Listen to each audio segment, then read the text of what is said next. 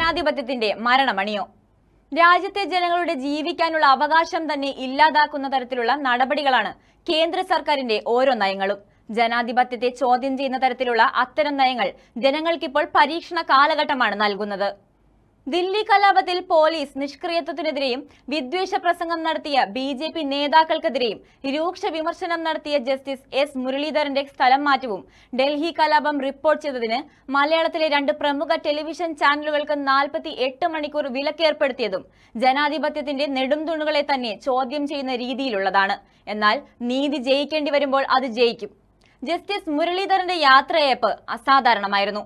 അപൂർവമായി മാത്രം ലഭിക്കുന്ന യാത്രയയപ്പുകളിൽ ഒന്നിനാണ് ഡൽഹി ഹൈക്കോടതി ബാർ അസോസിയേഷൻ അന്ന് സാക്ഷ്യം വഹിച്ചത്. കോഹിനൂർ എന്നാണ് ജഡ്ജിമാരും അഭിഭാഷകരും അന്ന് അദ്ദേഹത്തെ വിശേഷിപ്പിച്ചത്. ഇതുകൂടാതെ ചട്ടവിരുദ്ധവും നിയമവിരുദ്ധവുമായ പല നടപടികളും ഈ കാലയളവിൽ കേന്ദ്ര സർക്കാരിന്റെ ഭാഗത്തു നിന്നും ഉണ്ടായിട്ടുണ്ട്. രാജ്യ തലസ്ഥാനത്ത് കലാപങ്ങൾക്ക് വഴിമരുന്നിട്ടത് കപിൽ മിശ്ര നടത്തിയ വിദ്വേഷ പ്രസംഗങ്ങളായിരുന്നു. ഇതിന് പിന്നാലെ പർവേഷ് വർമ്മ, അഭയ് വർമ്മ, അനുരാഗ് താക്കൂർ തുടങ്ങിയ BJP നേതാക്കളും വിദ്വേഷ പ്രസംഗങ്ങളായെത്തി.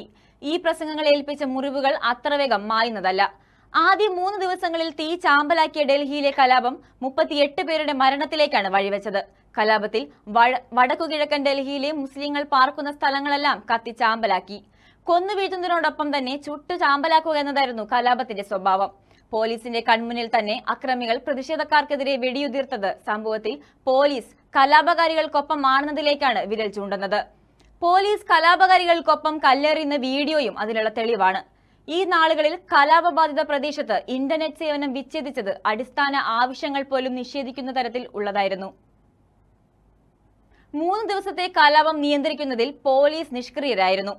ഇതിനെതിരെ 1 ദിവസത്തിനകം കേസെടുക്കുന്നതിനെക്കുറിച്ച് തീരുമാനമെടുക്കാൻ നിർദ്ദേശിച്ച ജസ്റ്റിസ് S മുരളീധരനെ ഒറ്റ രാത്രി കൊണ്ട് സ്ഥലം മാറ്റുകയും പുതിയ ബെഞ്ച് ഹർജി പരിഗണിക്കുന്നത് നീട്ടിവെക്കുകയും ചെയ്തു.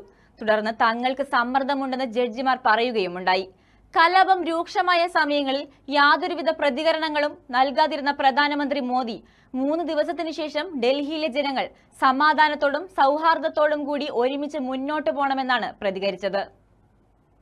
ഡൽഹിയിലെ അക്രമ സംഭവങ്ങളുമായി ബന്ധപ്പെട്ട് ലോക്സഭയിൽ ബഹളമുണ്ടാക്കിയതിന് 7 കോൺഗ്രസ് MPമാരെ ലോക്സഭാ സ്പീക്കർ ഓം ബിർള സസ്പെൻഡും ചെയ്തു. ചോദ്യം ചെയ്യാനുള്ള പ്രതിപക്ഷത്തിന്റെ അവകാശം പോലും ലംഘിക്കപ്പെടുകയാണ്. TN പ്രതാപൻ, ബെന്നി ബെഹനാൻ, രാജ്മോഹൻ ഉണ്ണിത്താൻ, ഡീൻ കുര്യാക്കോസ്, മണിക്കം ടാഗോർ തുടങ്ങിയവരെയാണ് സസ്പെൻഡ് ചെയ്തത്.